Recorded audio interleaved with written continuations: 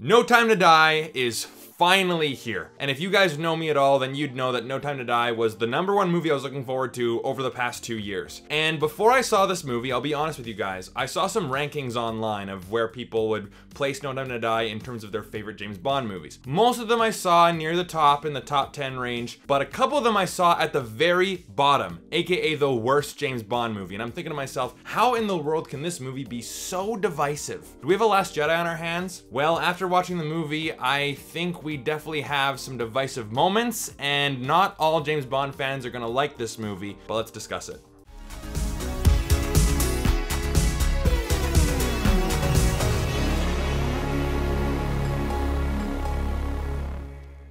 Hey everybody, my name is Brandon, aka the BrandoCritic. Thank you guys so much for being here. I'm sending you all positive vibes your way, but if it's your first time here and you want to see more movie reviews just like this, movie reaction videos, and hangout live streams where we talk about movies, then this is the place for you. Consider hitting that like and subscribe button, and go check out my partners at Movie Scene Canada as well. Their link will be in the video description box below. But today I'm here to tell you whether or not No Time to Die is worth the watch. Now, like I said in the intro, No Time to Die was the one movie I was looking forward to the most. Out of all the movies coming out in the pandemic range, of course we didn't know that there was going to be a pandemic, and this was the first movie to be really delayed. And it just seemed like we were gonna wait forever to see this movie, but it's finally here. And honestly, I don't know how I feel about this movie. It kind of leaves me with a bittersweet taste in my mouth. And I think the best way to go through this movie is just to list off the things that I liked, and then list out the things that I didn't like. Don't worry, there will be no spoilers in this review. So if you guys want to go in completely blind, you can watch this review and go in without knowing any of the spoilers or any of the plot details. So one thing I noticed about this movie is that there are quite a few Easter eggs to previous James Bond films. Now, if you guys don't know, I'm a giant James Bond fan, and I watched all the movies, you know, from Dr. No all the way to Spectre in preparation for this movie back in April of 2020. But of course, like I said earlier, this film was delayed, so I had to rewatch a couple of them, watch some clips, and I noticed that there were a lot of callbacks to earlier Bond films, especially on Her Majesty's Secret Service. Hans Zimmer has a lot of callbacks to the music, especially the theme in that movie, and even some lines of dialogue from previous James Bond movies show up in this one. And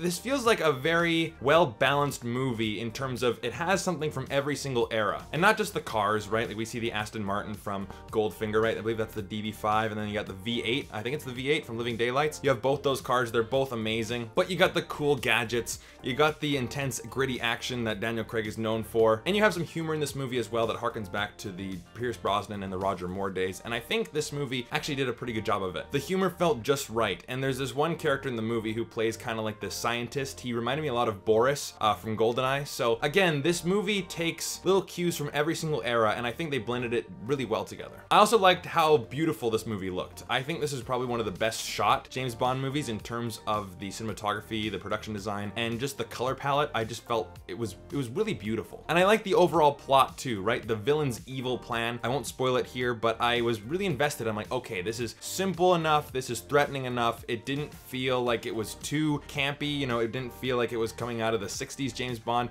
It felt plausible, but it wasn't so realistic that it lacked any fun. So it was a good balance, it was a good plot, and I liked the villain's overall plan. Again, it felt 60s enough, but yet it felt modern enough at the same time. And of course you have the Shaken Not Stirred and the Bond James Bond, but one of the best characters in the movie really was Ana de Armas. I think she is one of the most underutilized Bond girls. Now, as soon as I saw her in the trailer and I only saw her in that one location, I'm like, okay, she's not gonna be like the main Bond girl of this movie, because of course when you have Madeline Swan coming back, basically the only returning Bond girl ever, I think, right? You know that Madeline Swan's gonna be more integral to the plot and the story, and then Ana de Armas is just gonna be, you know, we need to have a new Bond girl. But I thought she was great. I thought she was badass. I thought she was fun. I thought she was charismatic, and I thought she was also well written. Of course she looks gorgeous, right? You know, she's a Bond girl, right? So she's gotta be just drop dead gorgeous. But I really thought that her and Daniel Craig had some great chemistry. Of course, they were in Knives Out together, so they had a lot of fun dialogue back and forth, and I thought that she would have really worked as a standalone Bond girl. So it's a shame that we didn't get to see her very much in this movie, but from what we did see, I thought she was absolutely fantastic. Now, before I get into the moments of the movie that I didn't like, one character I thought was just okay. She wasn't great, she wasn't bad, was Lashana Lynch as the new 00 agent. A lot of people were kind of going into this movie, at least the people that I was talking to, they're like, oh god, it's gonna be kind of like this woke, you know, oh, we got a girl agent now. I thought they played it pretty well. You know, there's a bit of jarring back and forth between her and 007 or James Bond, and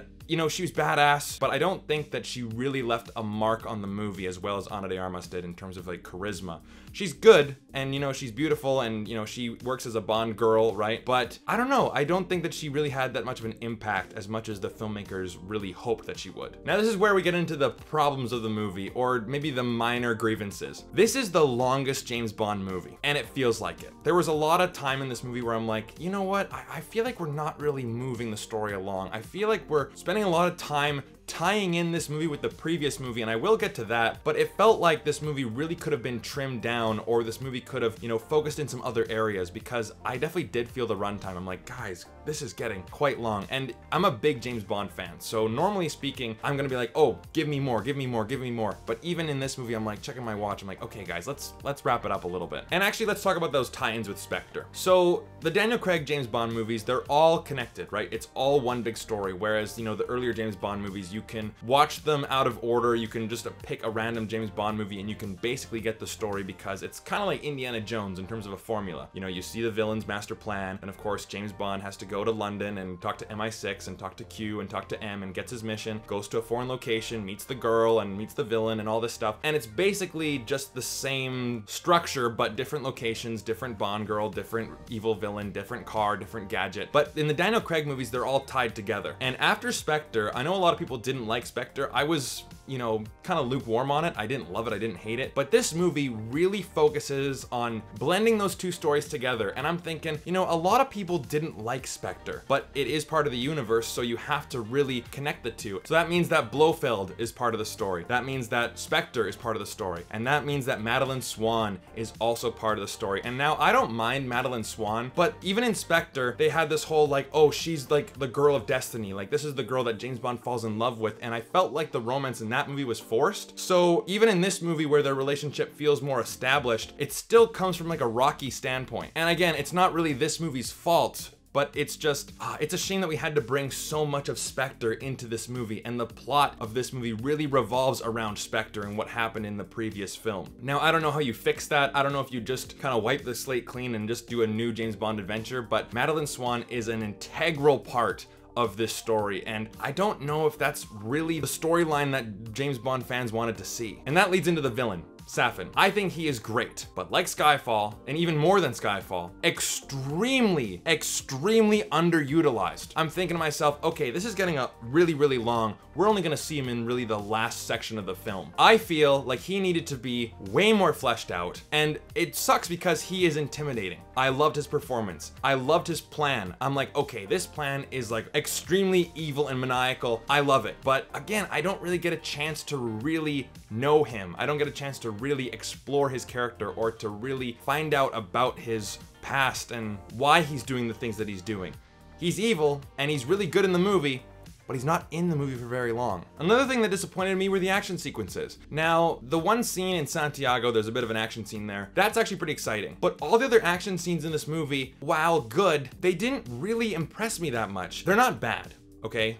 They are good action sequences. But after seeing Casino Royale, after seeing Skyfall, and after seeing Spectre, those movies have action scenes in them that wow me, that just blow my mind. I'm like, this is really exciting stuff. Here, the action scenes are good, but they didn't blow me away by any means. And that's a real shame. And again, any normal action movie would love to have action sequences like this, but it's a James Bond movie, so the bar is automatically raised. And maybe that's an unfair criticism, but I didn't feel that engaged or excited by the action sequences, because I'm like, I've seen James Bond movies from the 60s, 70s, and 80s that have more exciting action than this. So that's a bit of a shame. I also felt that Daniel Craig's performance in some certain sections was a bit off. Daniel Craig's performance is really the Jason Bourne James Bond, right? He's the more complex, darker version of the story, and whenever he brings the comedy to the role, I don't feel like he can really handle it as well as a Roger Moore or a Pierce Brosnan. It just feels kind of at odds. And there's one scene in this movie, and I won't spoil it, I'm thinking, you are acting really out of character right now. This doesn't feel like James Bond. This feels more like a Daniel Craig humorous performance as opposed to James Bond's 007. And lastly, again, no spoilers, there are some moments in this movie where I'm thinking, I don't know if the fans are gonna like that. They're very divisive. Now, I understand that this movie is made in 2021, and I also understand that this movie is tied in with the rest of the Daniel Craig James Bond movies. This is a continuous story. And of course, when Casino Royale came out, it was basically a reboot to the Die Another Day and previous James Bond films. So it's its own separate story. And as a film fan and a film critic, and from an analysis standpoint, I'm like, okay, it makes sense for the story for these things to happen. But from a James Bond fan, it kind of leaves me in poor taste. And I left the theater feeling bittersweet, and honestly more bitter than sweet. And I'm like, is that what I want to see from a James Bond film? If you guys have seen the movie, you'll know what I'm talking about. No spoilers here, but I don't know if that is something that I wanted to see in a James Bond film, and maybe I just need to get used to it, right? Maybe I've just been so used to seeing all these James Bond films go through the same formula, and when the formula breaks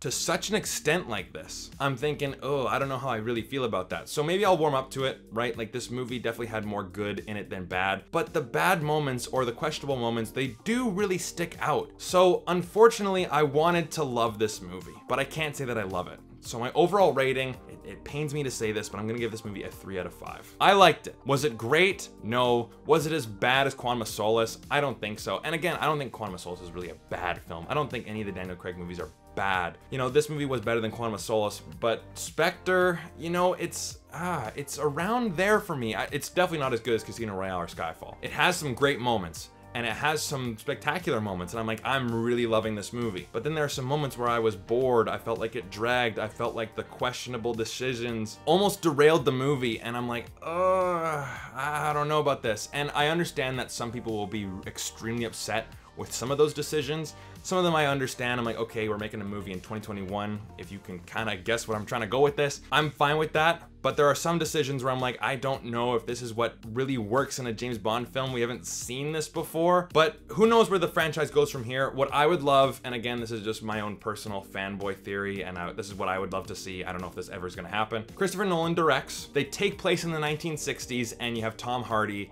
as James Bond. Make it like a trilogy. And I feel like it could work because, you know, people nowadays are just craving nostalgia, right? Like, we have all the Marvel movies and the DC movies and the Star Wars movies, and it's all playing on things from our childhood. There's so many reboots and remakes.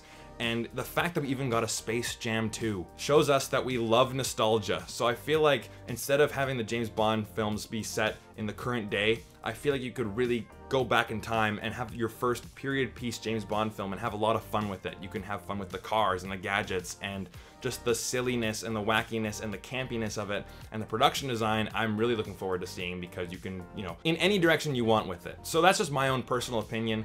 I know you guys might disagree with it, that's totally fine, but that's what I would love to see from a James Bond movie. And I'll be honest, guys, this is my review one day after seeing it for the first time, after waiting to see it for almost 2 years. So again, my emotions might be tampering with the review a little bit. I try to go into every single film with an open mind, but, you know, I'm going into this movie as a diehard James Bond fan. So maybe a couple years from now, I watch it again and I finally, like, really see what the filmmakers were trying to do and I love it. Or I could just see the problems even bigger this time and really hate it. So again, guys, from one day after seeing this movie, I'm like, right in the middle. I like it. I'm impressed with it, but I don't love it, and that's a real shame. So guys, tell me what you thought of No Time to Die down in the comment section down below. I really do appreciate all the support. Hit that like and subscribe button, and I'll see you guys in the next video. Take care.